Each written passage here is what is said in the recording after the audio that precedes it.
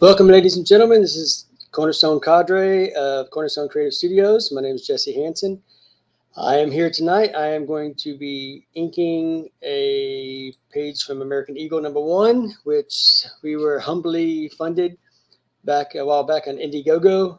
And here I am working on the pages. All the pages have been penciled by our esteemed Javier Lugo. And I am doing the inks. I had two people help me with the background inks to kind of catch up on things as the holidays kicked in, Easter came about, and we were running a little bit behind schedule. But we're working diligently to get the book out to you guys, and hopefully you like the results. Right now, this is page 6, which I went ahead and did all the inks on because I got the background inkers. They worked on all the pages beyond to help me do the background stuff and all the tedious things that kind of slow me down. Those pages were inked by Kevin Leverett and Tom Rapka, and Tom did a bunch of them. So kudos to him, and thank you for your help, guys. And let's get on to the fun stuff. You're not here to listen to me talk; you're here to watch me ink. So I'm using Manga Studio. Let's see, does it say what version? Doesn't matter. It's Manga Studio, so it's older. I have Clip Studio, but I don't really care for it as much, and I've told people that in the past. So it is what it is. I like Manga Studio. I like the brushes I've created for it. So let's get to it. Let me switch the modes over here so that we can watch what I'm doing here. Let me share my work screen.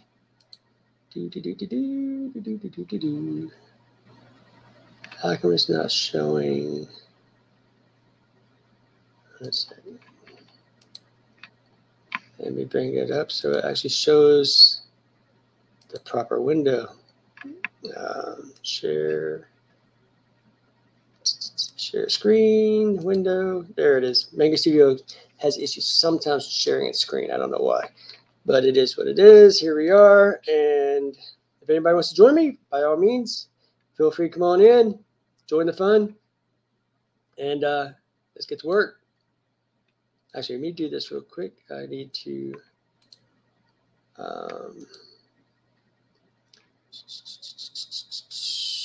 excuse me while I do this real quick. I have to stop sharing real quick. Copy the clipboard. Share it back. Because again, nobody wants to look at my ugly mug. They want to see cool artwork that Javier has created. All right, ladies and gentlemen, let me do one last thing, and I promise I'll get back to work.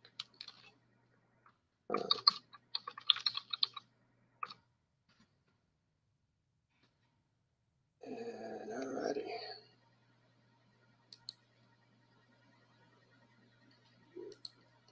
And I'll be showing this on the YouTube channel, so if anybody missed it, they can always join me later.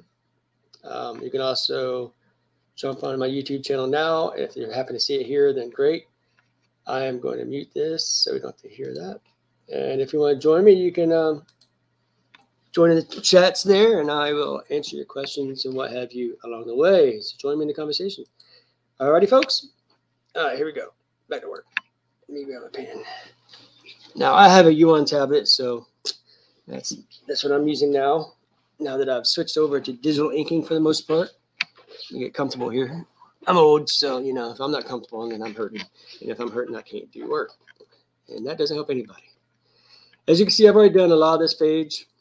I've started putting in like all the little tedious stuff here and stuff like that. Action page, as you can see, American Eagle surrounded by the Viet Cong and having to fight his way out.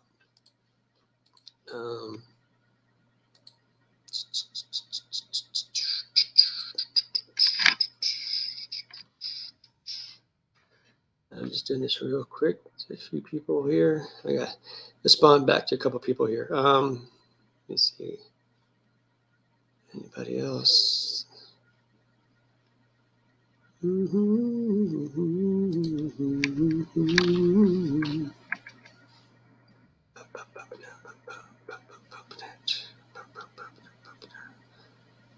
All right. Anyway, I'm here to work, so let's work. Now, Javier left these really loose for me. Thank you, Javier. No, I'm just kidding. this background stuff. So it's not like it's brain surgery to just do some outline stuff. I still like to do it as tight as I can without being too tight.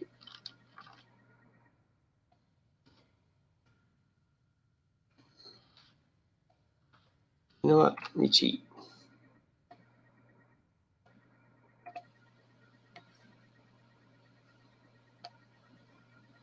This isn't my normal working environment, so I'm kind of makeshifting as I go along here.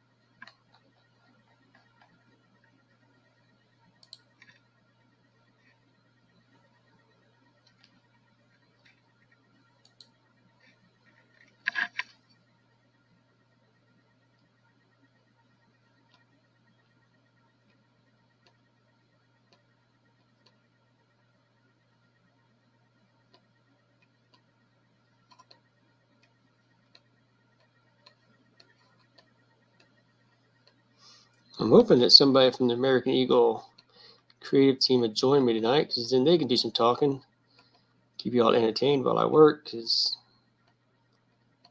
sometimes when I get concentrating and focusing on what I'm doing, I'm not exactly the most talkative person in the world, but I'll try. If y'all put in your comments and stuff like that, I'll be much more apt to talk. Not because I don't like talking, but talking doesn't get the work done, you know? I'm doing this mainly live just because it's something fun to do. I don't get the opportunity to do it as much as I'd like to. And people like to see progress. And we've been a little bit quiet on the Cornerstone side of things because we're not only are we working on this, we're also trying to get the next two crowdfunding campaigns going together. That's going to be Kinetic and Cur of the Nexus. This session is going to be all about American Eagle and Jordan Hayoto's journey as a sentinel of liberty and things to make the world go round in a positive way. The thing that makes American Eagle different is the fact, one is its origin. And I don't mean just origin of how he got his powers, because, you know, those come and go, but the origin of who he is. You'll understand a lot more once you pick up the book. But the fact that his family were actually Japanese, and he's Japanese American, puts a different twist on things, because, you know, it does delve into the emotional sides of things where, you know, he wasn't your, you know, blue-eyed, blonde-haired, typical American that even, and don't get me wrong here, I am a big fan of characters like Captain America and stuff like that. Huge fan, in fact. But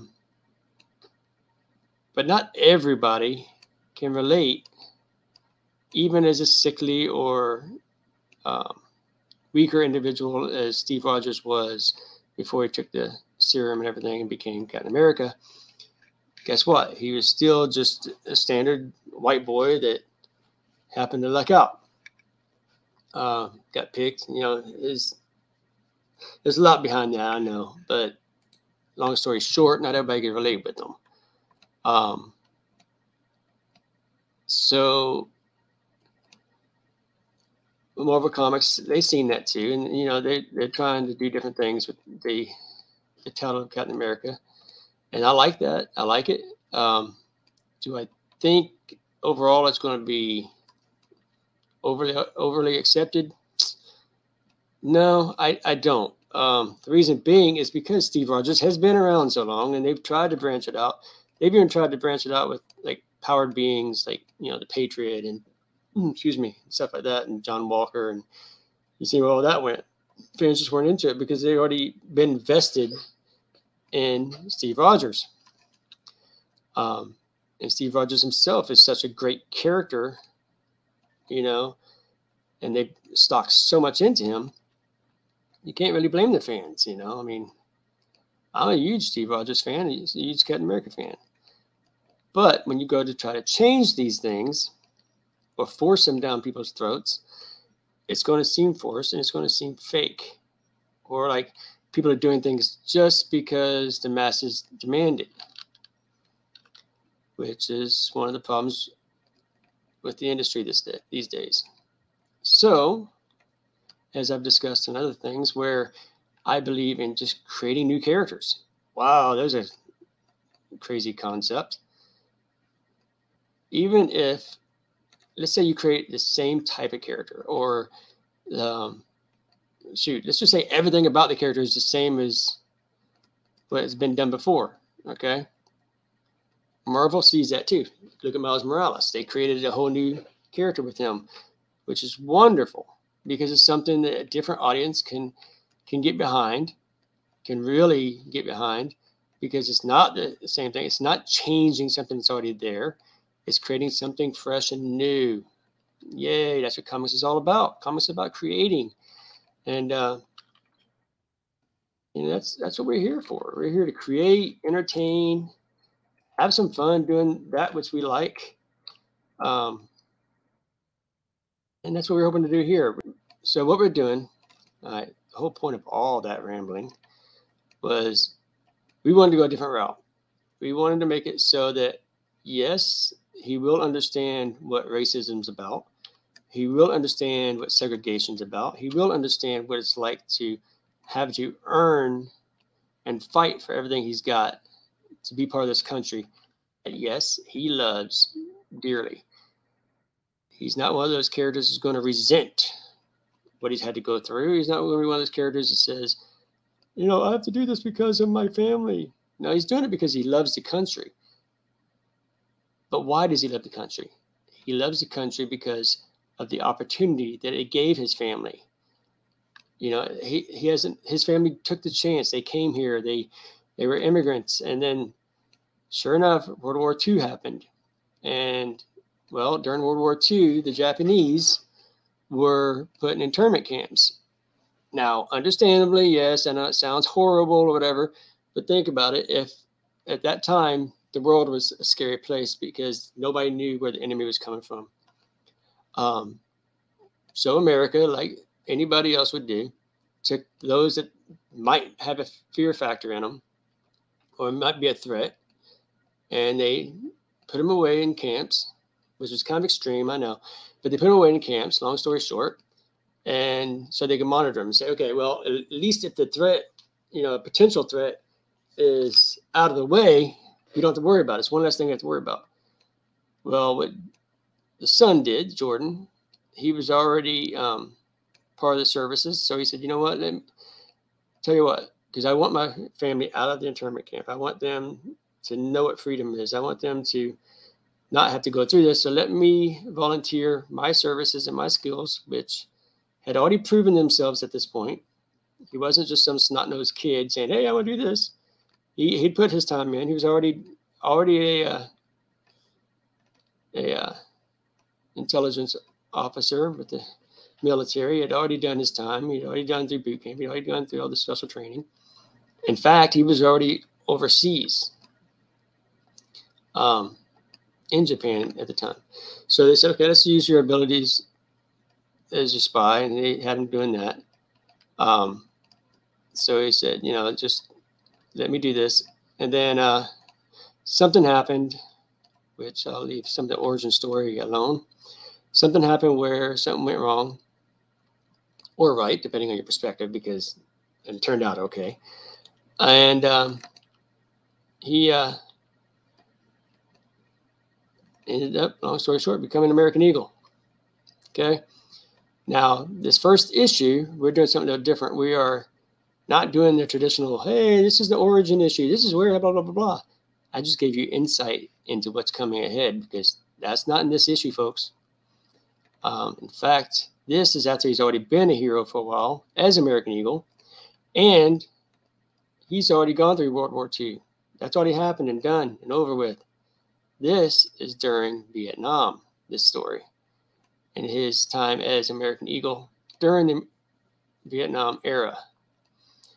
Now, as you know, Vietnam was a very questionable time in American military history. Let me switch over here real quick, make sure there's nobody tapping on my door or even any comments. Okay, nothing, clear.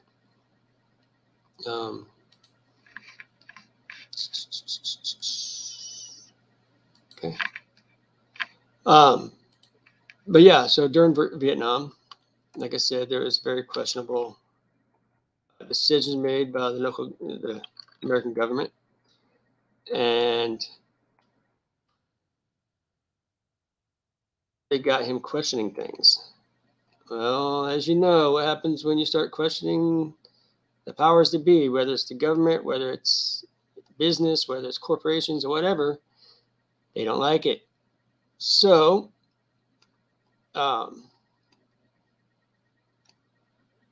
you can't say too much. I don't want to give away too much. Needless to say, he learns a valuable lesson,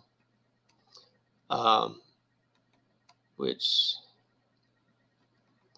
will affect and alter the rest of his life.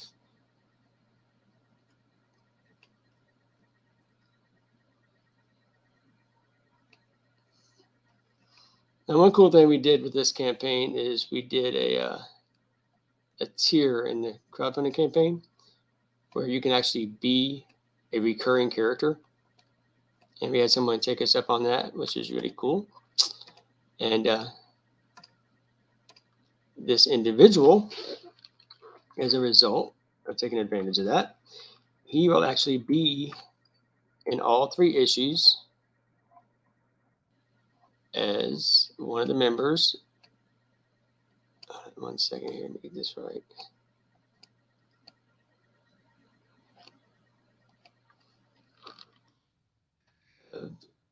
Team Eagle, which is a team of specially trained soldiers, which American Eagle helps train to help him in his battle against the Viet Cong. And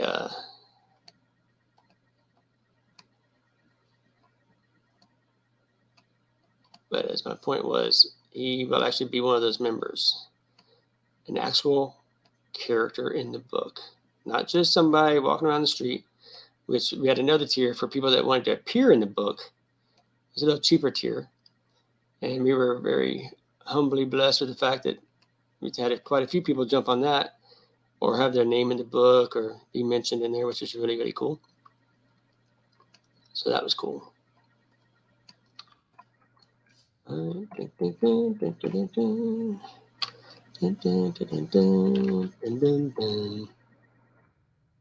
can name that tune, folks.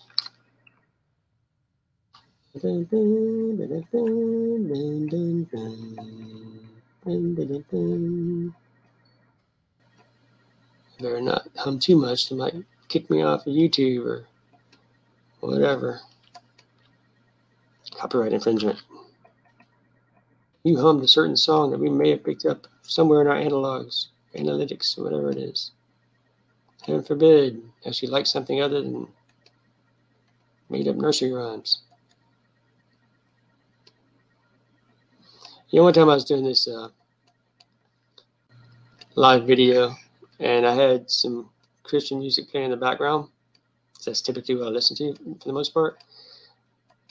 And they kicked me off Facebook. Now I just got a note. Hold on a second. 1 second, folks. Everyone, welcome. Hey, what's up? Daniel Horowitz himself, the writer of American Eagle. Welcome, How's it Dave. going? Hey, buddy. Hey, what's up? Good to see you. Look at you, all clean cut. Yes, I shaved yesterday. It was just getting really hot. Shaved. I ain't got a haircut since last time I talked to you. Yeah. It's nice. Yeah, see? I'm not allowed to get a haircut.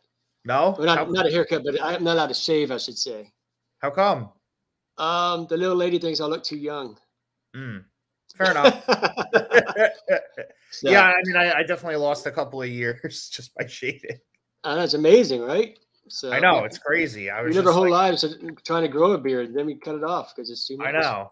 Yeah, I don't think I've not had a beard in like 8 years, honestly. I don't think I've seen you without one. And then like you've had the you were growing out the hair for a while too. You're getting all the curls. Yeah, I mean, during COVID, because I didn't want to get a haircut, but you know, obviously now it's fine. Right. So how you been? Good. Yeah, pretty good. I mean, I know how you've been, but the people in the loving public don't know. So right. Yeah. No. Catch up at speed. What's going on? What's new? Yeah, doing great. You know, I'm just bought a place in Florida, so we're going to be my wife and I are going to be moving soon. So see, really folks, you heard it here first. Yes, exactly. I'm testing it out because of the humidity. Yeah, well right now. It's actually a nice time of the year. It's like right now today, it was hot, but it had a cool breeze. So it's been a beautiful day today. Nice. That's where I'm at. So yeah, I mean, I'm excited. Our new place, it is like a pool and a hot tub, and it's like I got a whole club and everything. So it should be nice. So I know where I'll be visiting when I hit that area. Well, you're welcome anytime. Yeah, that's cool. Are looking great. Yeah, this is one of the pages I finally got back to. I started a while back. Nice. And, yeah. Awesome. This is one of the ones where I'm doing everything, not one of the ones where they did the backgrounds on. So. Gotcha. Of course, there's not much background on this. So. Making great it really is coming together. Well, that's what we're paid for, right? No, yes. Yeah. I just happened to have a few minutes, so it's like, you know what? Let me go live with this. Why not? No, that's all. I just saw your message and I was like, oh, I'll hop on and say hello. Yeah, I mean, these are so unplanned and everything else. I never know when I'm going to get a moment to actually go live. Yeah. It's hard to know what your schedule is going to be. Yeah, especially my schedule. Oh my goodness, between remodeling a house and house up for sale and. Then the holidays, because we always do like a big Easter thing at the house. So we had like 20 people at the house this year. Oh wow, yeah, that's a lot to entertain like that. Well, yeah, that and we always do. We did a 101 Easter egg hunt. Oh my god! And every Easter egg hunt, every Easter egg had a prize. So we had all the prizes numbered and everything else. Oh wow! So if you found an egg, you got a prize. And I'm not talking about like. Little Dollar Tree prizes. I'm talking about like we had one of them was a vase. It was actually a Murano glass vase worth of we had a guy that works at the market and he said I wouldn't sell that for less than $50. So prizes like that. And then one was actually a $50. The golden egg was a $50 egg, which wasn't just anybody can say here's $50 or here's a gift card. But what we did is Iva had a bouquet of flowers made up where the flowers were actually dollars and $5s and $10 bills. So it was actually a coronation of money. So that was kind of cool. That's awesome. That must have been expensive to put together. Well, the thing is, with everything said and done, with us, because we used to have the gift shop.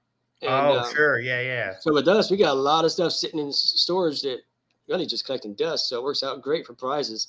Right. Because you know me, I ain't got the money to go spend that kind of money. Of course. Yeah, Um, yeah. so that was really nice, and people had a lot of fun. And we did something different this year. We did it where every gift or every prize, they get the prize, and on the prize they had a sticker with the number of the egg, and Mhm. next to it a scripture. Mm. So everyone got to read scriptures every time they get a prize. So it was kind of cool. That's awesome. That's great. Yeah, remember the reason for the season type thing. Of course. So it There's went a really great well. reason. That's You know, awesome. so, I'm glad to hear it. yeah, It's yeah, nice to have time with the family like that. yeah. I've been trying more and more to kind of devote more time to it, to the family, and still stay productive at the same time. And then once we get all the stuff situated with the house and everything else, it'll be a lot easier.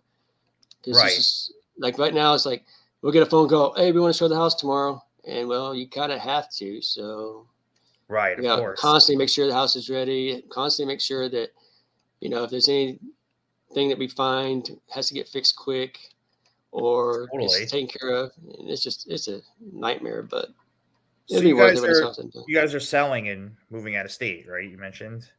Probably. Okay. We haven't really narrowed it.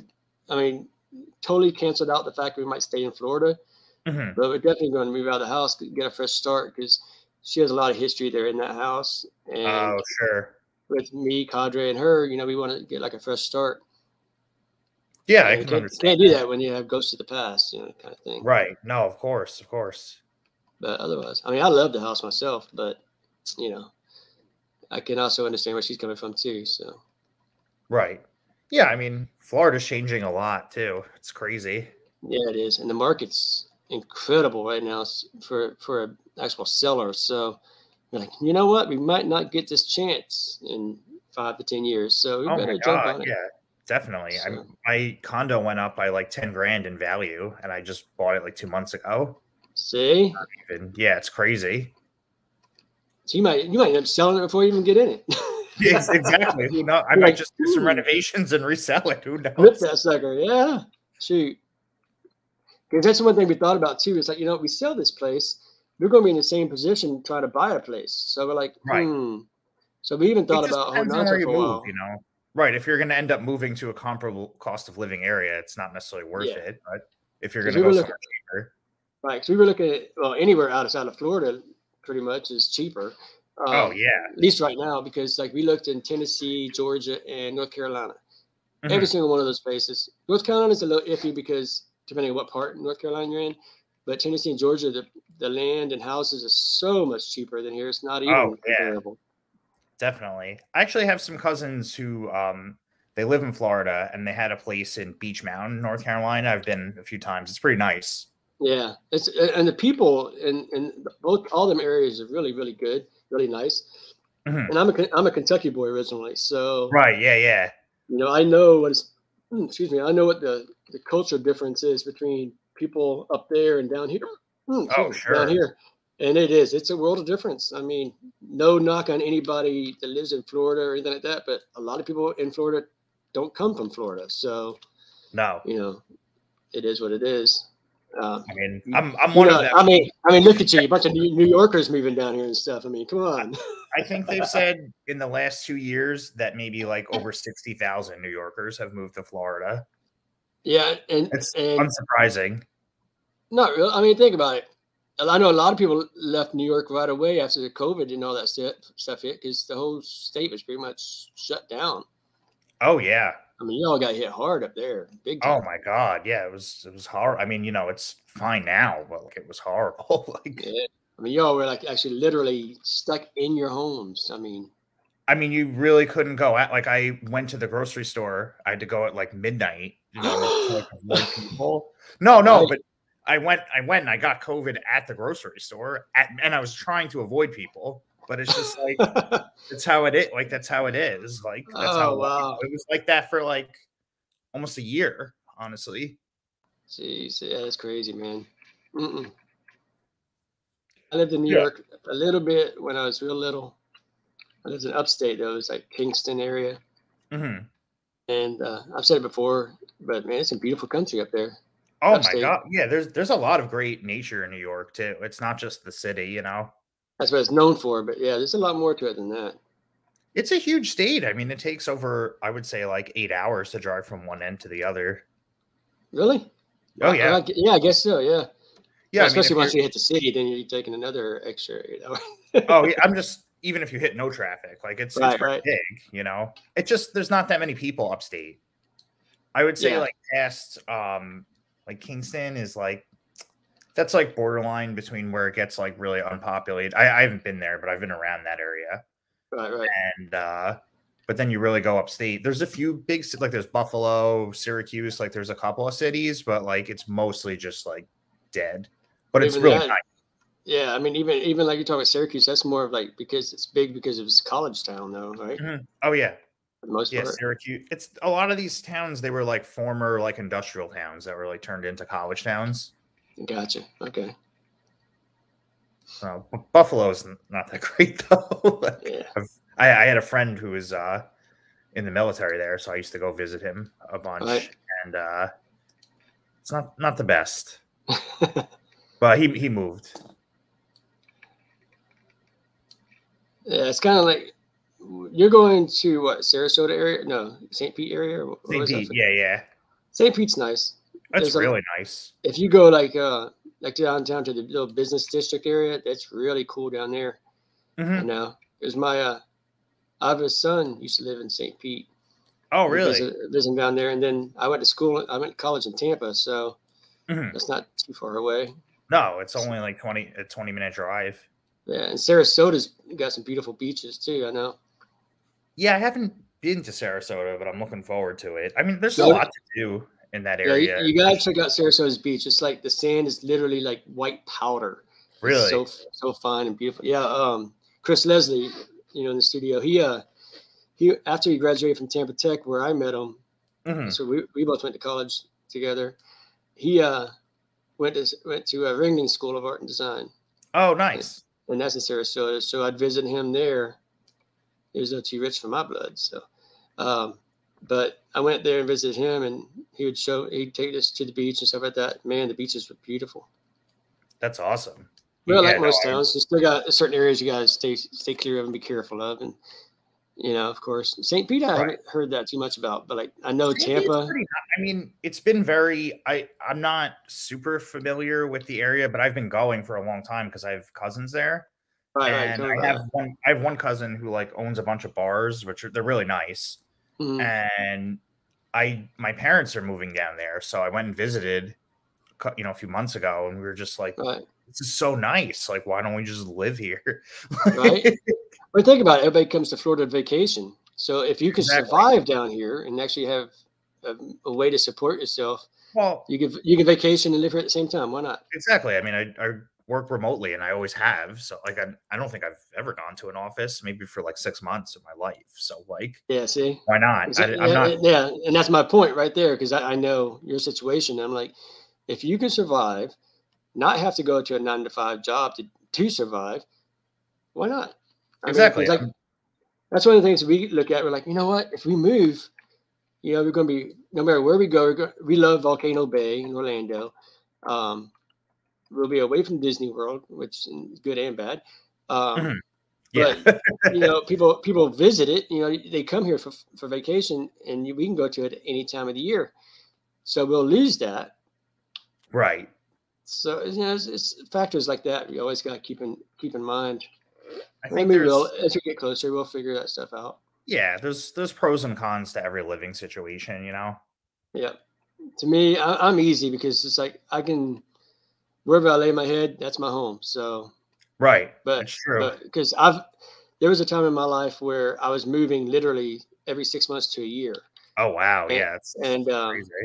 and no, I'm not military brat, so it wasn't that. It's just me and my brother moved a lot. We just didn't feel comfortable in any place, so we'd say, Sure, okay, yeah, fair enough. lease is up, let's move.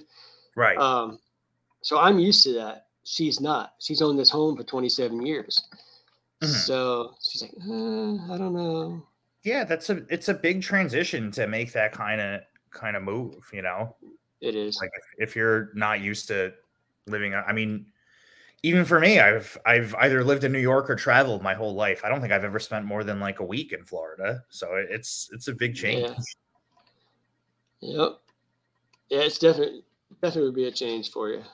But I'm excited though. I think it's an adventure. I mean, that's how you look at it. You say, you know what, this is an adventure.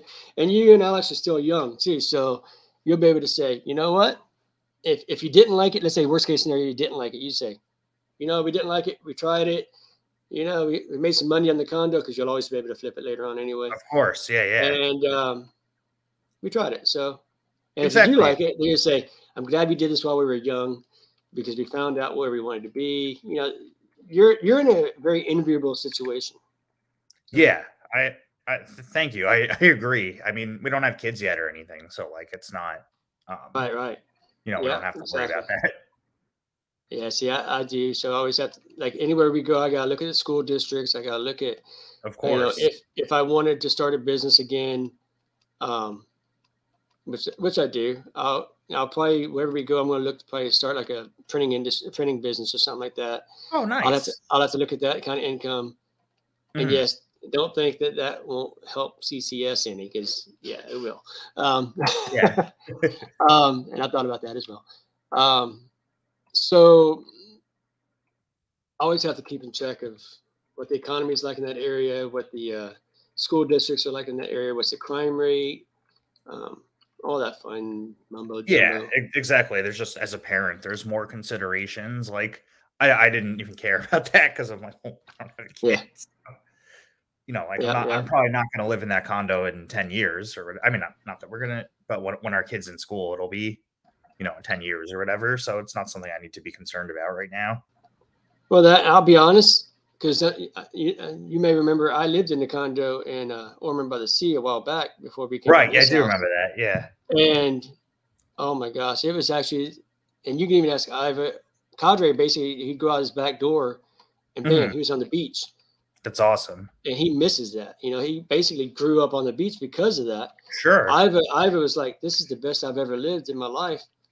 And we had the opportunity to buy that condo, but we didn't want to pay for, like, there's a lot of like homeowners association, not homeowners, but the maintenance fees. HOA, and all that stuff. Yeah. Yeah. And you end up paying more for that than you do the freaking mortgage on the place. It's true. I think my HOA is like almost half of my mortgage. Like, and that's probably on the cheap end. Yes, it is. Because I've heard of some people paying more for that than they do for the mortgage. And I'm like, we don't want to get in that position. No. In fact, before we moved out, the people that owned the condo, they were like, well, lower the rent. Well, keep you in there. You know, they actually wanted us to stay. And we're like, no, we really have to do what's responsible and get back to this house and get it fixed up and move forward. It was a tough call though, because like Iva, she loved that condo. She loved being there. She loved being able to just go out to the pool or walk on the beach every day. And in fact, I just had a memory come up on my Facebook stuff that showed Cadre when he was 2 years old. Me, Iva's son, which is 24 now. So back then, he was what, 15? This is 9 years ago. It came up. It said memories from 9 years ago. And looking at him, and had her stepdaughter or her daughter on there. And so let's see, she's 29, so she was 20. It's like, whoa, talk about flashback. I know, it's crazy. Time really flies. Yeah, it does. I mean, I'm like, goodness, and I'm not getting any younger. You know, I ain't gonna look this pretty all the time. I mean, geez. I mean, even how long we've known each other, like 8 years or something. Like, it's been a long time. No, it's been a bit longer than that, I think. I think so. I think you're right. Yeah. I mean, I think we didn't get like. No, I think it was long. Yeah, it had to be more than that, because if I was in the condo, I think. No, we might have met once I got in the condo. It's hard to say. I'd have to go look at it. It's been a long time. Like, it's been a long time. Yeah. It's just crazy how much. So it's cool. We're finally, getting this book out, and people are going to be able to see it, and it's going to be. People actually get to see some of the fruits of the labors, and what's really cool about that is the fact that we've had a lot of people, they've been staying true with this and hanging in there and saying, yeah, I can't wait till you get something out. So I know. This is for all those people, it's nice to see over the years that, like, even without much momentum, the, you know, fan base around some of these characters has grown, which has been cool. You know, that speaks to just like the design and everything. So it's like, that's great, you know, and now we'll actually have a book and people can buy it, and then we'll have more books, and that's awesome. Yep. It's been a long time coming. I know, but it's just like we had to take our fate into our own hands, I guess. Yeah. And you know, it's a scary endeavor. It's a scary jump, but you know, they say nothing ventured, nothing gained, and it's true. No, I mean, listen. And I'll be honest, I was totally blown away and humbled that we got funded in 4 days. I know. Yeah, I can't believe it. I mean, you know, for anyone on the stream, if you know, thank you so much for supporting this book. Like, I know, right? Because this wasn't even the first book we planned on putting out first. It was, but the way things worked out, and you stepped up and said, you know what, let's get this stuff out of here and do it. Get going. You're like, I said, you know what, you got it, and it just works out because it's, you know, storylines and older storylines, so it wouldn't even affect any of the stuff we had going modern day. Exactly. Yeah, it has nothing. If anything, actually, it works out because it sets a precursor to what's to come in modern day. So, you know, it creates a little bit of history for the universe too. Definitely. It's really cool. It'll be good. Yeah, I think people will really enjoy it. It's a good story. I mean, if you do say so yourself, right? Nah, it is. It really is. And I was saying earlier on the stream, I don't know if you caught it or not because you just joined me here, but I was telling people, you know, there's things about this character that makes him different than your prototypical. He's not a Captain America, you know, knockoff. That's the thing about him. He actually has his own character, and what creates him, what makes him who he is really what makes him unique. Period. You know, he can tap into all the different things that, you know, like Marvel's trying to do that with like Falcon taking over Captain America stuff. You know, it has to do with like racism, stuff like that. But what's cool about American Eagle is he wasn't, you know, he's always had the ideals of what he wanted and what he believed in the country with his parents. And if during the time where he grew up, the Japanese were the people being persecuted and put away in interim camps like his parents and stuff like that, which as I was telling people that's part of his origin, and it's not even tapped into in this issue. I think there's like one shot of it at the end for the spoiler. Yeah. I think you hint to it. Yeah. But we don't go into like how he got his powers, nothing like that, because even that has nothing to do with who this character is. No. You know, that was just an incident that happened while he was, you know, fighting for the country he loves and stuff like that. And that was actually his whole origin. Unlike a lot of characters, his origin, again, excuse me, man, I don't know why I got gas tonight.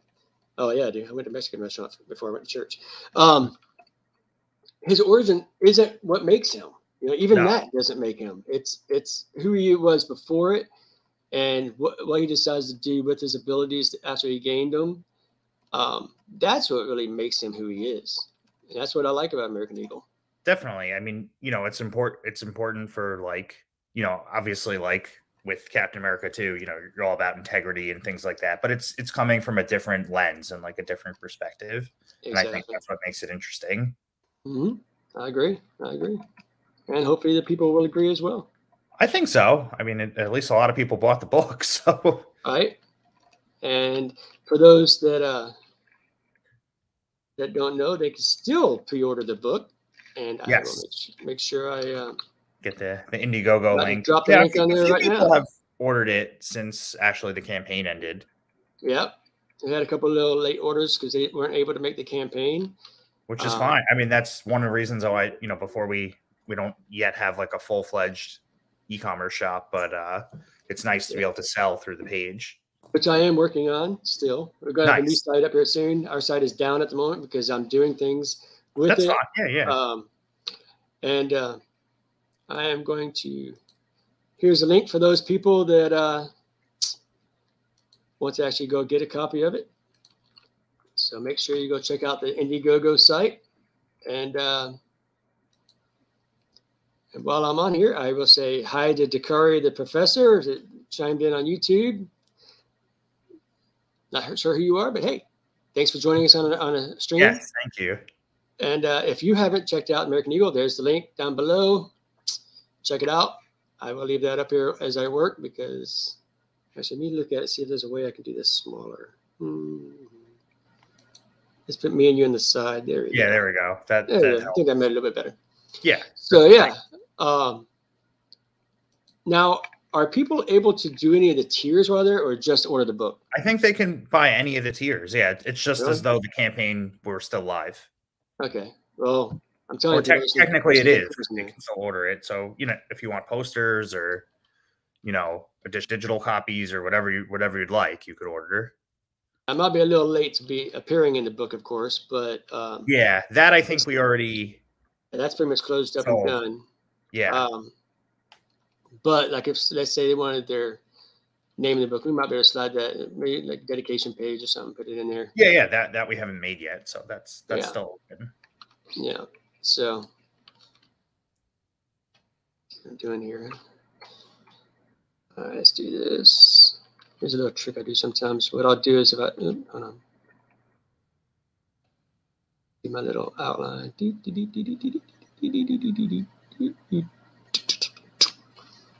And then we go here. Javier really stepped up his game in these pencils too. Oh my God, yeah, he did an excellent job. He really went above and beyond. Yeah, because like if you look at his pencils before, and then he said, you know what, I've learned a few things. I'm going to go back and apply them. Yes. To the pages and stuff. I'm like, dude, yes. So I was pleased. I mean, I like Javier's work anyway. That's why we had him on here. But of course, but he really brought his, I would say, A+ game to this book. Yeah. Which is great. And, sometimes good things are worth waiting for, Exactly. And we wanted to come out with this book like the end of March was our goal, but the things that are happening and stuff like that. And we did go back and make changes and stuff. And I think those people that ordered it, I think personally, I mean, that's just me talking, but I think they're going to be like, wow, it was worth it. I think they're going to be blown away by it, honestly. It looks so good. Yeah, I agree. I mean, we'll know because they'll let us know, and I hope they do. I want them to. I want them to say, you know what, I waited for this, or wow, I'm glad I waited for this. I think it's worth waiting for. I would rather take a little longer, and put out a book that's really quality because it's our first book, Yeah. As come out the gate right. Rushing it out. I mean, like anyone who backs it or has backed it, I think we'll be really satisfied with it. Yep, I do too. Story alone would be worth its weight, and then we're working hard to make it so the artwork makes it worth the wait as well. Definitely. I think the whole book is really going to come together, and it already is. I mean, this is just one page out of how many pages is this book again? 22 or maybe 20 or 22. 22, I believe, yeah. And it's really has. I mean, Javier came out of the gates, and I like the fact that he actually went back because yes, he could have just been content with what we had and said, you know what, that's what I did. That's what you're going to get. And that's what a lot of artists did. They say, I've done my pages. But he said, hey guys, let me come back and knock out a couple of things that I'd like to fix or I'd like to improve because I've learned things along the way. And I'm like, and we did because, I wasn't ready for it yet anyway. And the things he did, I'm like, wow, dude, yeah, you go with your bad self.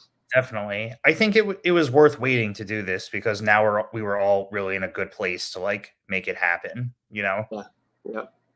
Like in, years ago when we were trying to get everything together, it was like, we were very happy to get that preview book out when we did. Yep. And that was great. But, it's a preview book. Like end of the day, people want to read a total story, Mm-hmm. So given that we've been able to do this and, actually get it funded and like, people have bought the book, like that's fantastic. Yeah, it is. Not like the saliva in the mouth.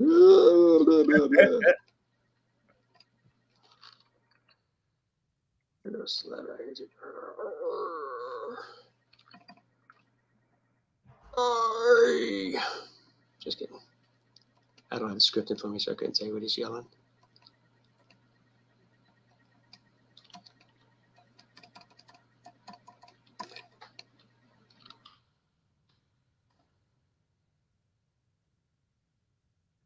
Yeah, I don't know. I'd have to look it up. Yeah, Mr. Writer. Just kidding. I mean, I think I originally wrote the script for this in maybe like 2014 or something. Yeah, it's been a while. So I know you had to go back and edit it. I went back and did some editing, but you know, for the first draft at least. Yeah. Man, it's hard to believe. I know, it's great. It's just crazy, like how, you know, what do they say? Like it takes years to make an overnight success, right? Right. It's like, that's what we're hoping. Like, we're hoping it becomes an overnight success. I think this will. And then, you know, we have another issue that I had already written for the whole Vietnam arc. You know, we have other books in the pipeline too. So, you know, I think there's a lot to look forward to. And I think if we just do it one book at a time right now and make sure we do them right, in a few years, we'll have a real stable of characters, you know? Yeah. Get the Cornerverse out there into the public. Exactly. And then once you have initial issues for, you know, all the major characters, then you have a company, you know, then people buy the book. Speaking of which, remember when we got the opportunity to put a couple of characters in the Bullet Maker? Oh yeah. I forgot Ryan did that, right? Yeah. I got my copies day before yesterday. Yeah. I saw the, what was it? The guy that was behind it, Gat Hanso, he actually sent me a couple of copies, comp copies, because I wasn't able to actually contribute other than making sure the work was getting done. And I contacted him, and he sent me some comp copies. And I like I said, I just got them day before yesterday and Easter, and I haven't got a chance to actually look through them. But our stuff looked pretty good, man. I got to say. That's awesome. All our guys did their jobs, and the characters looked good. So you got a brief Eternitech origin story in there, Vault origin story, and then you got Ryan's character, Mammoth Monk, got his story in there. And that's good. I mean, good I for think Ryan. He represented pretty good. Yeah, going out there hustling and you know making sure that getting some characters out there. That's great. I mean, yeah. So we can actually say we do have characters out here that are published that have their own stuff going on. So that was cool. And Vault was one of those characters that we kind of dropped for a little while because it wasn't really along the lines of what we were going for at the moment, because it was going to be like a dark horror, but it's like really dark. So this actually gave that character a chance to shine because that audience is more into the darker kind of things. So it worked out. And then, which is really good because I think Vault has a lot of potential. Definitely. I mean, it hits a different genre audience than I think like some of our other characters do. So a lot of the stuff we're doing is a lot of superhero-esque type things, but yeah, but horror is huge. People love horror comics, so like oh yeah, and I think that's going to be a character that is going to pick up really good. I mean, we do have him. He's in the Kinetic World Tour book that we have already in the works. He's in the book. So it's not like we didn't plan on doing anything with him because we actually had a creative team on it. He's already got a couple issues written on it, which we're doing the rewrites on it. But he came out good. Rick Bonilla did the artwork on the inside, and we love Rick's work anyway because Rick's fantastic. If you remember, he did the Kerr book story. I saw his Vault pages too because Ryan and I were on a stream like a while ago when they were working on it. It looked really good. And Rick, man, he spent some time in those pages too, man. He went detailed as can be. Like his stuff is so detailed that you'll never see it in the printed pages. Let's put it that way. That's how much. Yeah, he's like he'll spend like a month on a page, but like it shows. It's so detailed. It's not even funny. And but yeah, it came out good. Let me go check our stream real quick. Make sure there's no comments on there or anything. I don't want to leave anybody hanging too long. Nope, we're good. All right. So now go back to what I was doing. Because I got to tell people they're not here to look at my ugly mug. They want to see some work being done. So, but yeah, let me zoom out here so show everybody what we got here going on. So just drop in the white. It's great, yeah. Drop in the white layers so people can see actual just inked work. That's how it came out pretty good. Definitely. Oh, looks really good. Yeah. That was a fun panel. Nice. I did it. The reverse inking there, white inks.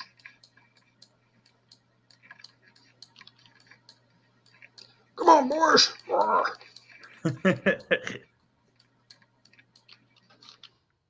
Yeah, it looks great. That's what we're at so far. Nice. Real action shots there. Right. And this is only page 6, folks.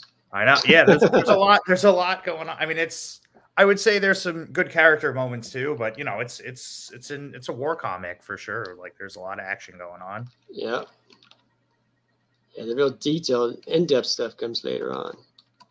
Oh yeah. When it comes to story-wise. Definitely. Of course, in the beginning, you see a little bit of the troubled spirit right away. Yes, which is good. You know, this is sort of like told in flashback, like as the story. So like it's you know, American Eagle exists in our modern world, but you know, he's a little not old, but you know, he's older than he was. Experienced. He's experienced, exactly.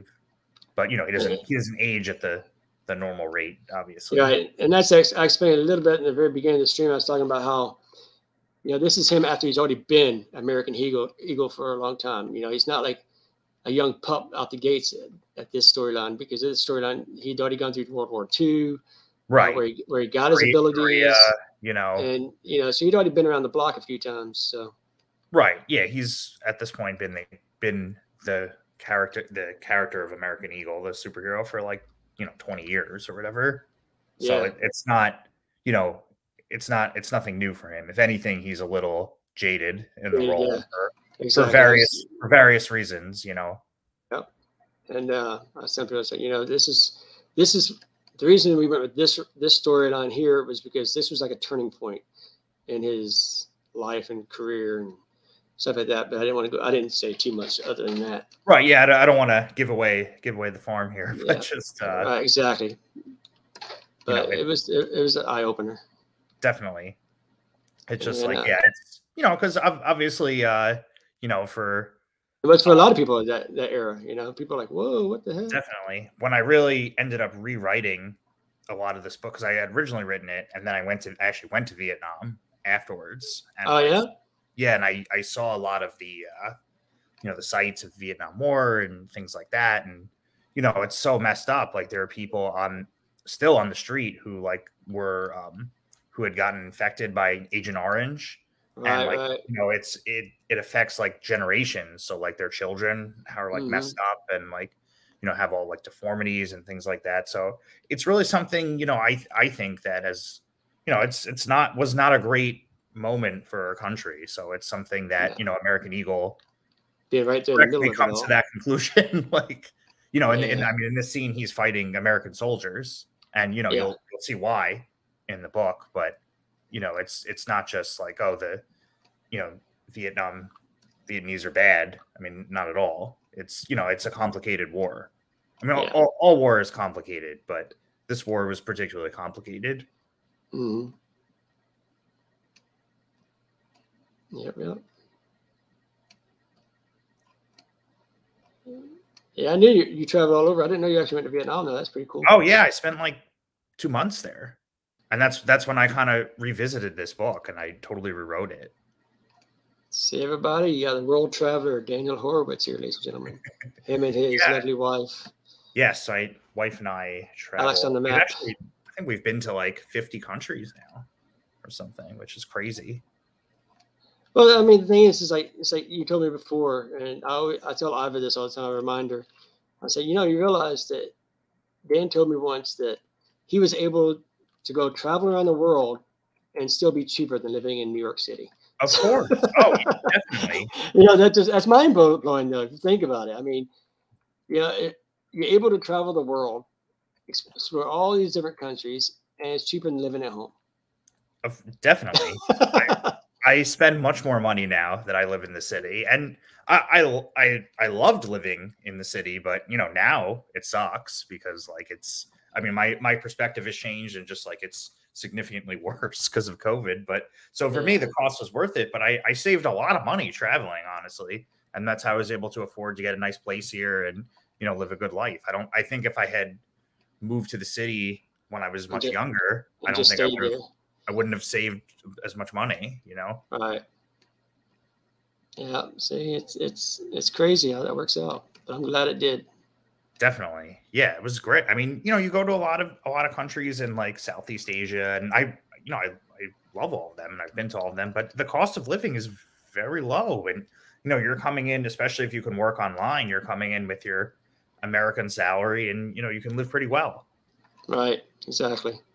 Because the American dollar stretches a lot further there than it does here. Oh, sure. Definitely. I mean, you can get a nice meal in Vietnam for like $5, $7 at a restaurant, whereas like that's not happening here. Like, right, exactly.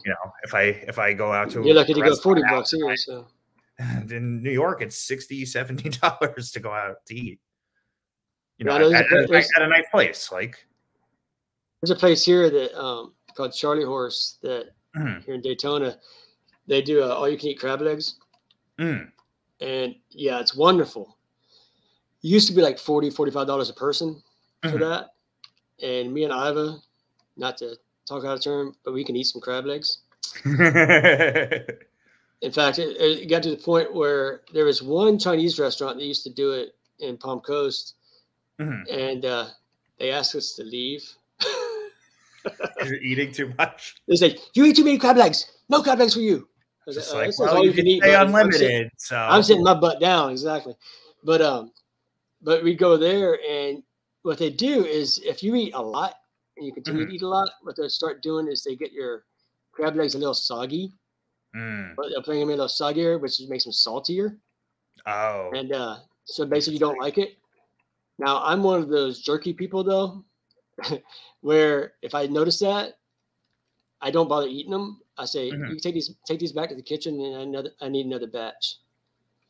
Damn. I mean, listen, I'll make them come back. Limited crab legs, right, and I'll make them come back with a new batch every time. Now, that was like $40-$45 a piece. Now it's $100 to $150 per person.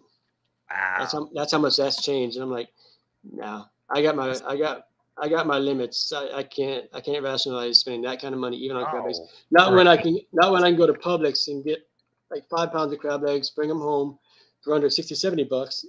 And eat out of my comfort of my own home. So for $100, $150 per person, you can go grocery shopping for weeks for your family. Right. And I'm like, nah, that's all right. Thank you, though. Yeah, that's okay. No thanks.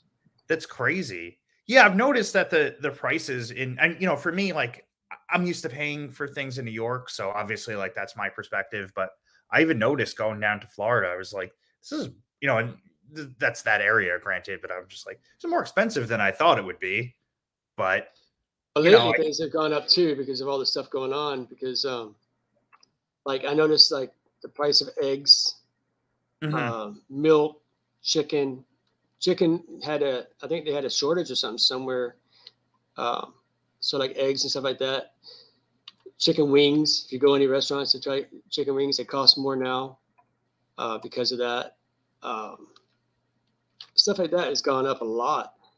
Whereas it was like dirt cheap before. Like I'd get like a gallon of milk. It was like $3.02, and now it's like $3.50. And that's not a lot. Don't get me wrong, but it is when you're used to a certain amount and you but it adds up. You're eating a lot. You're not just buying one thing of milk once. Like you're buying 5 things of milk every time you have a whole family. Like so it adds up quick. I'm a comic artist. I don't make a lot of money. What are you talking about? Yeah, it's just crazy. Like I just went to go get a haircut yesterday, and I have been going to this place for a few years, and it's been a $20 haircut, which is why I go, and they just were like, oh, the price is $25 now. I'm like, versus 2 months ago, like what changed? Like it's like mine went from like 10 to 13. Yeah, mine went from 10 to 13, same thing. Yeah, it's just like the price went up by almost 20%. Like it's crazy. Like, I want to go. You don't have as many employees now. What are you talking about? Too soon for that joke. Exactly. But yeah, it's just whatever. I'm ready to move. Like, right? Nah. Like I said, like I told you when we texted each other, I said, when you get situated, you better make sure you let us know when your housewarming party. Definitely. Yeah, you guys are totally invited. How far is it from Daytona to like the Tampa area?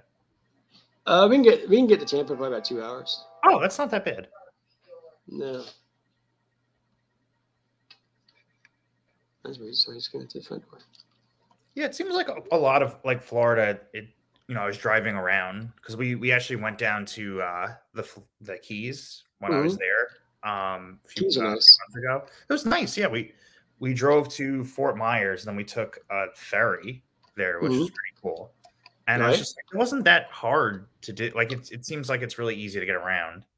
Yeah, just be careful if you're ever on I-4.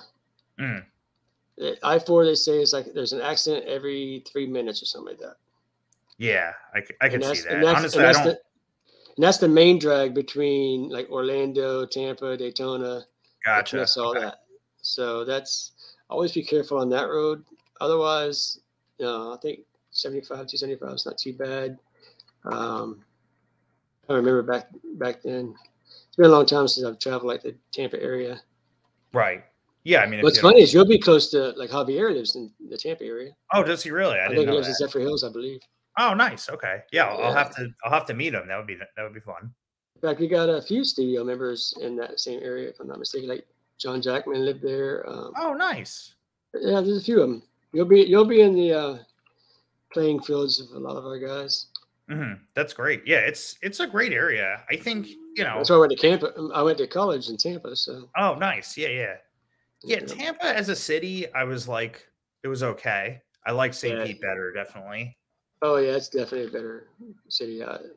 I didn't stay in Tampa after I graduated, so let's put it that way. Yeah, fair enough. I mean, I didn't like looking over my shoulder every time I went down the street. Oh, is it not the night? I really don't know. I've only been there like for an afternoon. No, it's okay. It's just you just gotta be careful. That's all. Like any big city. I mean, it's not like it's the only city in the world like that. But right. Like Brooklyn is not.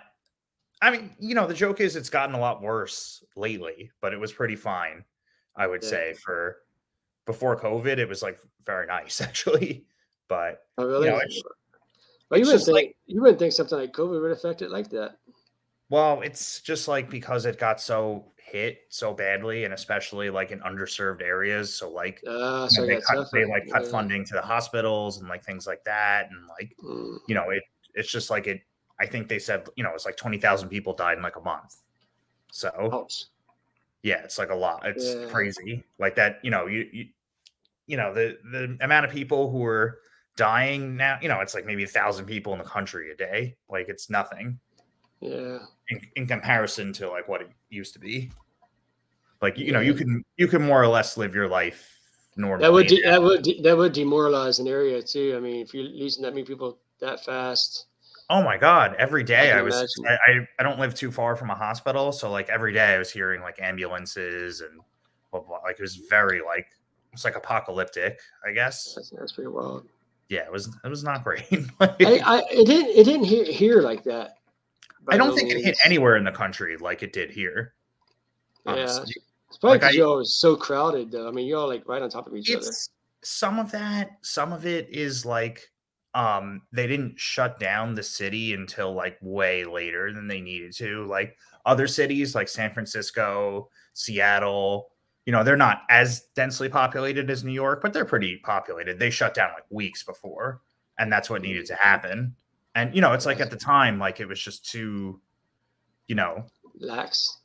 It was too lax. So like, by the time like they got a handle on it, it was like too far spread.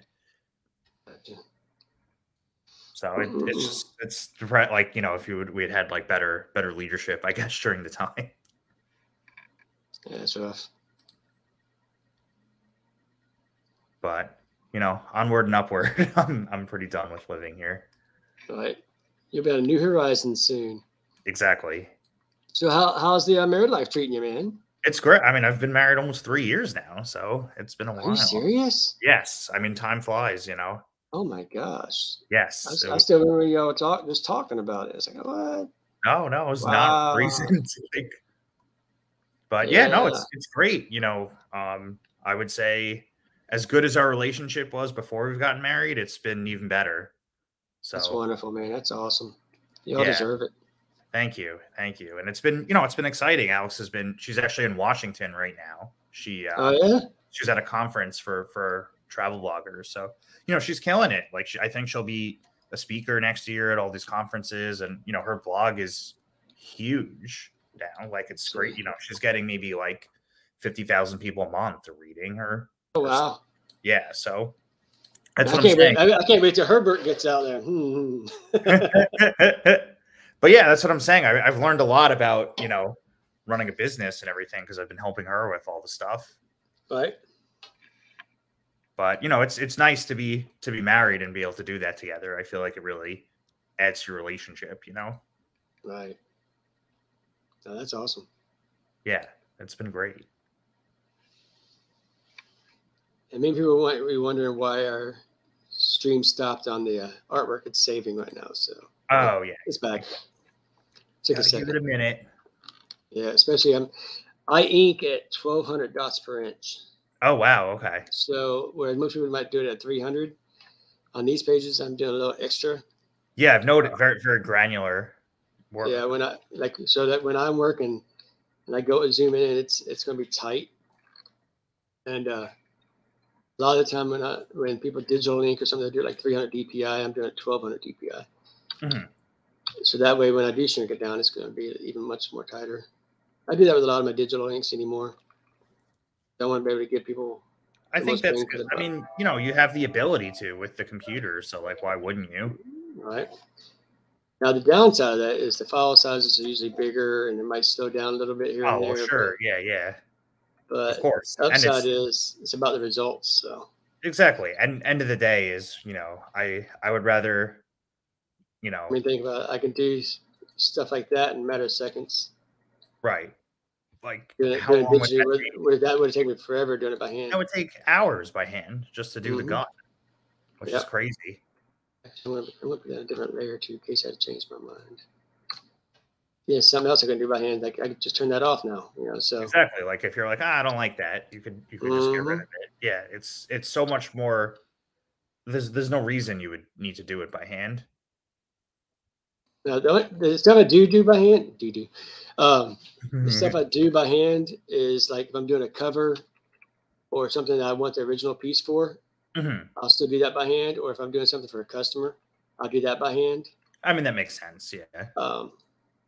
Because then it's something they can have physically, Right, of course, right. But for sequential art, it doesn't make sense. Yeah, not for their.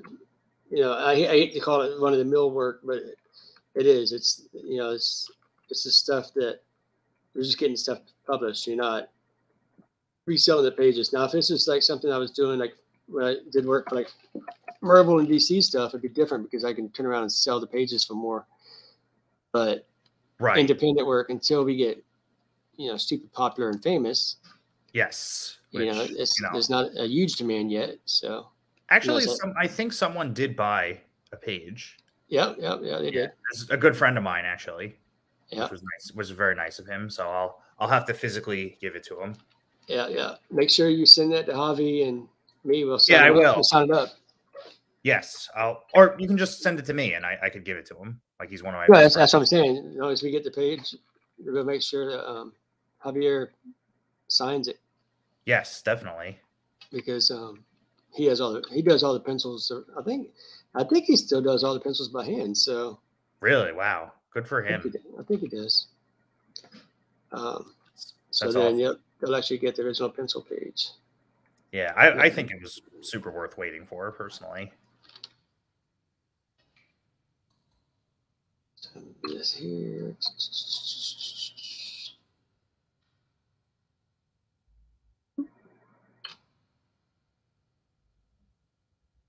Put on my little secrets here. See that? There you go. Hey, that's cool. Like I like that a lot.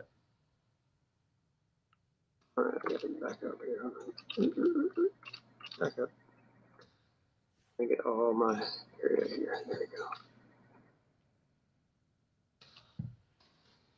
That way it gives me my hatching. There you go.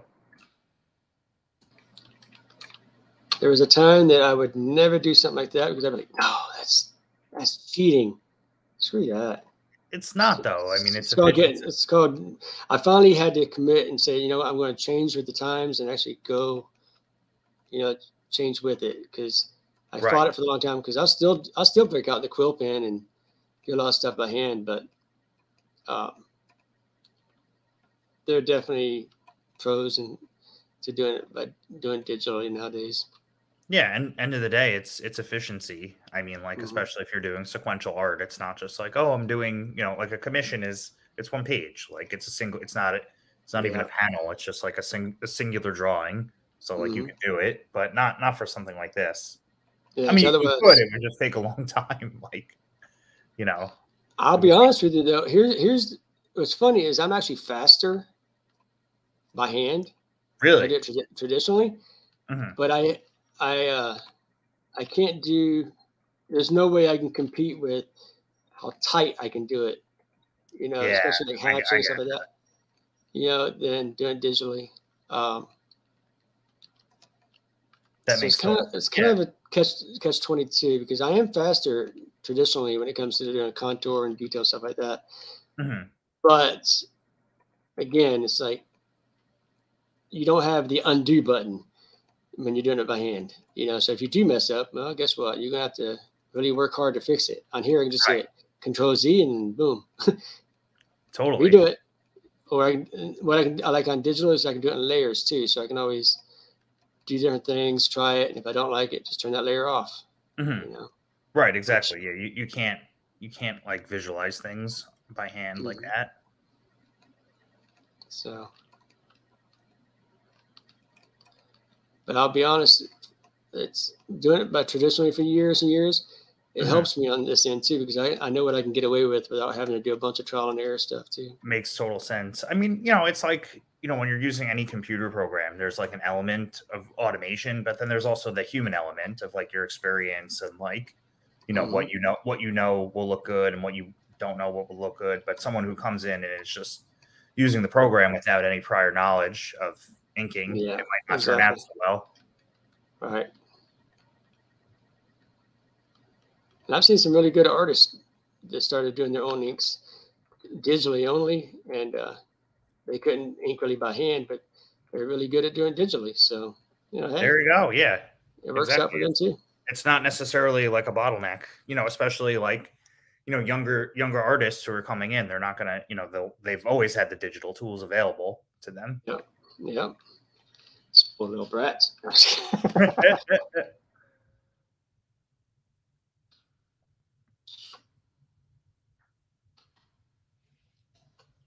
Yeah, my friend Rich Parada, I think you know him, who did Lord of the Twin Lands. He did the entire book by hand, like including the inks. And I have all 180 of the pages. I brought them down to my condo, and I'm just like, damn, how did you do this? Like, he's old school too. I mean, he did work for Marvel and stuff like that. Oh yeah. So yeah. But he's in England now. Oh yeah. Yeah, he got married to a woman in England, and now he lives there. So I read about that. That's right. I read him posting about that. Oh yeah, yeah. He said he's liking life a lot better now, ain't he? I think so. Yeah. I mean, you know, he was living in Staten Island, which is, it's not like the best area of New York City. It's just like, it's different. Like it's like kind of halfway in between the suburbs and the city, and like you know you need a car, and like it's just like his living situation there was like not ideal. So I think for him being in England is better. Gotcha. I think it rains there a lot. Yeah, I lived there for a year when I went to school there. And one of my good friends he was English. He was born there and he moved to Florida. He said he'd never go back because he loves his sun, and he goes, "You very rarely ever seen the sun there." And I mean, and he still had a lot of the same cultural things that he had before. His name was Giles, and really good friend of mine. Now he lives in Vegas. Last I heard, he was an accountant for the Venetian. Oh, wow. Good for him. Yeah, I'd met him because he worked at the binder manufacturer I worked at for years and years. Oh, nice. And I visited him out in Vegas when he moved out there and stuff like that. It was really cool. That's awesome. One of the things that he used to do is like when we went to Vegas, well, actually before that, like he'd have a 6-pack of beer behind his seat in his car, and he'd get off work, he'd go outside and he'd open a beer and have a beer. Well, he got there, it was like 90 degrees outside, so he'd drink the beer hot. He didn't care. That's why he liked it, because that's what English people, they drink their drinks warm. That is true, yeah. And I was always like, man, I don't drink at all, but that made it even more repulsive to me. So when I visited Vegas, right before he took me and, well, now my ex-wife, former wife, whatever you want to call her, we went out there and he bought a gallon of milk before we went out to Death Valley. And we were going out to Death Valley and the truck overheated. He goes, this happens all the time. Just give it a little bit of time. So what did he do? He grabbed behind the seat, grabbed that gallon of milk he bought. It was already warm. He's just sitting there. You want some? You want some? We're like, no, please, no. Like, dude, no way. Thank you, but no thank you. I don't think so. That's crazy. I was like, no way. Yeah, I would say Vegas makes Florida look cool comparatively. Well, it's a different heat. Right. There's a dry heat. Yes. So here it's, it's more like it's a lot more humid in Florida. So I really don't mind that. Weirdly, I don't know. Even like New York has become, in the last 5 years, they consider it like a subtropical climate. So like it's pretty humid here. I mean, climate change and everything. So it's pretty humid here too. I mean, not in comparison to Florida, but during the summers, like there are days where you're hitting 100 degrees now. And that, growing up when I was a kid, it was like, you were never really hitting below like maybe above like 85. Right. It's mind-boggling. It really is. It's crazy. Yeah, I mean, I don't think I would stay in Florida for like July and August, though. I think we would go travel. Yep, time to hit another country for a while. Exactly, yeah. Maybe go to Europe or something. That's so funny. Yeah. Yeah, I think we'll end up spending a lot of time there, but I think we'll end up being pretty part-time and traveling the rest of the time. Because, for us, we can do that, so. Yeah. It helps a lot. Yes. At least until we have kids. So then it'll be enjoy it while you can. Exactly. Now, I'll be honest with you, man. Cadre is like the biggest blessing I've ever had in my entire life. I'm sure. He is such a good kid. Yeah. I mean, I wake up every day. I wake him up for school, and it's just like amazing. It really is. Yeah, I can't wait to meet him. He seems like a wonderful kid. Yeah. I don't know where he gets it from, but yeah, he really is. I can say that because you can't hear me, so. Right. I don't want to go to his head or anything. He's already a charmer as it is. Yeah, Alex's brother just had a kid, so I guess I'm an uncle now. So that was exciting. Oh, congratulations, Duncan. Yeah, thank you. Yeah, she's really cute. Yeah, so Alex went out to Montana to go meet her, and then she went to a conference in Washington. So I'm single for the week, which is pretty weird. Yeah, right. I mean, I don't cook or anything, so like it's. Boy, does Alex cook? Oh yeah, she's a phenomenal cook. Oh wow, see. Yeah, but I have no such gifts, so. So you're roughing it. Pizza it is. Okay. Yeah, I really overate the first couple of days she was gone. So now I've been like just eating like crappy microwave meals because like I just don't want to eat too much. Right. That's funny. Yeah. Like I had some Indian food in the microwave and like it was fine, like for $5, like, it was okay. I can handle that for a couple of days. Yeah, no problem. Exactly. Yeah. I mean, she's back on Saturday, so it's not like it's that long. She comes back and you're like 30 pounds heavier. Exactly. What'd you eat? I don't know what you're talking about. I think I put on a couple of pounds since you've been gone. Like, I went to the gym yesterday and then I went on a bike ride. And I'm like, oh my God, this is not doing too well. Like, but it could have went the other way. I mean, you could be starving yourself. That's what some people that are used to eating good, and then they don't eat good. They just don't eat at all. And so it could be that. You know, you could look at the alternative. True.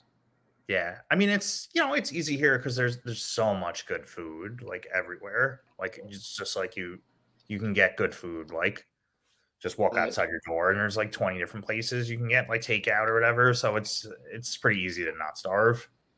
I gotcha. All right, what I'm going to have to do is I'm going to have to sign off here. Sounds good. Yeah, the page looks fantastic, and you know, it was great. I'll have the page done by the end of the night. Not a problem, because really all I got left now is like all the bullets floating around them, and then the gun blasts and some speed lines and the frames. Yeah, so this page will be done. Awesome. But thanks for joining me, man. That's been fun. Absolutely, yeah. I'm glad I saw your message because I'm not on Facebook that much. So So yeah, and for those that did chime in, thank you for joining us. Yes. And hope everybody checks out the American Eagle Indiegogo campaign. That's still live. It's over, but it's live, so you can still order stuff.